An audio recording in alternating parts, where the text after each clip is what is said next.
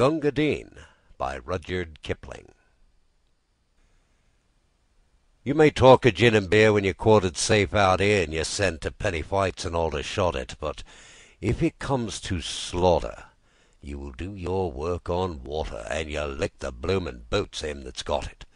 Now in India's sunny clime where I used to spend my time a servant of Her Majesty the Queen of all them black-faced crew, the finest man I knew was our regimental beastie, Gunga Din. It was Din, Din, Din, you limpin' lump of brick dust, Gunga Din. Aye, slippy of the row. Water, get it, panny low, you squidgy-nosed old idol, Gunga Din. The uniform he wore was not much before, and rather less than half of that behind, for a twisty piece of rag and a goatskin water bag with all the field equipment he could find. When the sweatin' troop train layin' a-sidin' through the day with heat would make your bloomin' eyeballs crawl, we'd shouted "Harry by!" till our throats were bricky dry, and we whopped him 'cause he couldn't serve us all.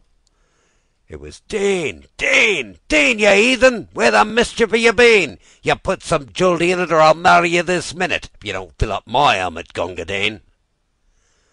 He would dot and carry one till the longest day was done, and he didn't seem to know the use of fear. If we charged or broke or cut, you could bet your bloomin' nut he'd be waiting 50 paces right flank rear. With his mussick on his back, he would skip with our attack and watch us till the bugles made retire, and for all his dirty-eyed, he was white, clear white inside when he went to tend the wounded under fire. It was Din, Din, Din, with the bullets kicking dust spots on the green.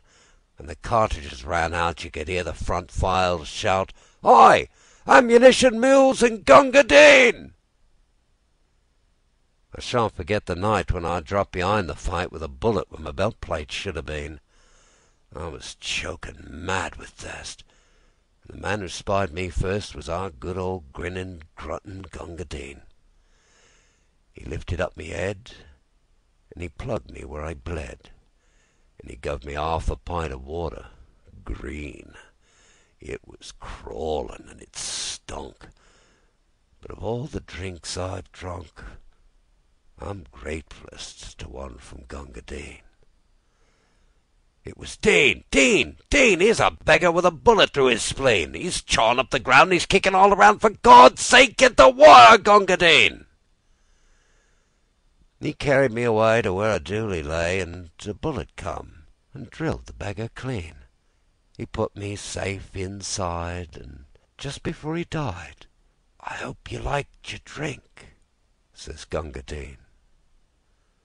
So I'll meet him later on in the place where he is gone, where it's always double drilled and no canteen. He'll be squatting on the coals, giving drink to poor damned souls, and I'll get a swig in hell from Gunga Din. Din, Din, Din, you Lazarusian leather Gunga Din. Oh, I belted you and flayed you. By the living God that made you, you're a better man than I am, Gunga Din.